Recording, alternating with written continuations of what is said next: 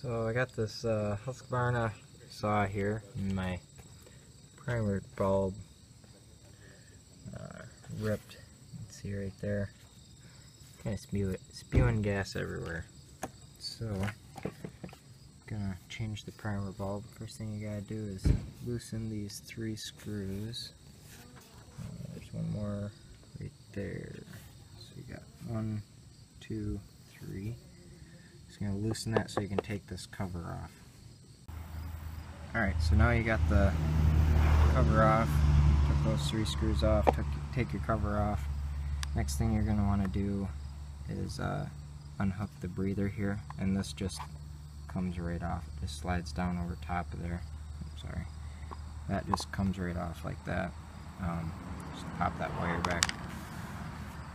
So this bulb is just held in there by 2 little clips. This is the new part.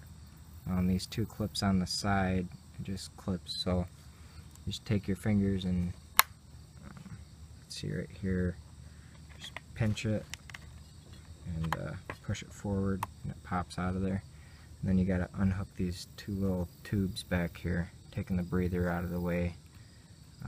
Makes that a lot easier. So then you pull those 2 gas tubes off, push your new bulb in, rehook up the tubes, and you're good to go. Alright, so it's actually easier if you leave that bulb clipped in, pull the tubes off first, and then unclip it and push it out.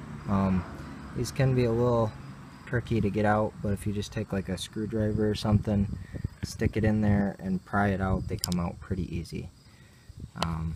So then your primer looks great like that with your new one in there.